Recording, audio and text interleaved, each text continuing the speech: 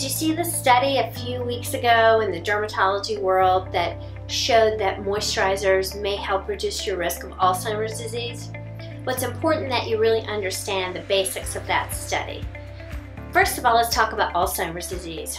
Alzheimer's disease is caused by inflammation and many other factors.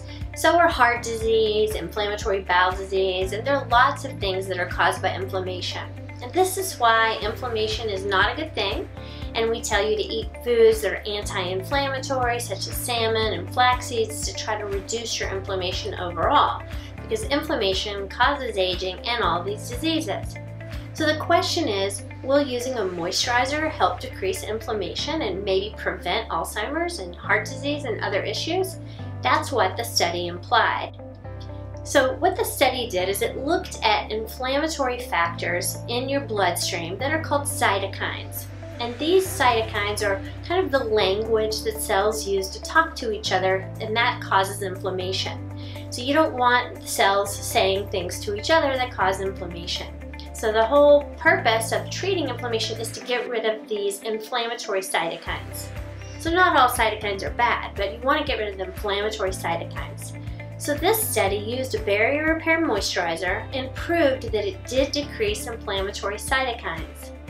Now it's really a leap to go and say that that's going to prevent heart disease or it's going to prevent Alzheimer's disease. We don't know that yet, but we do know that it is beneficial to lower these inflammatory cytokines. And now we know that a barrier repair moisturizer can do that.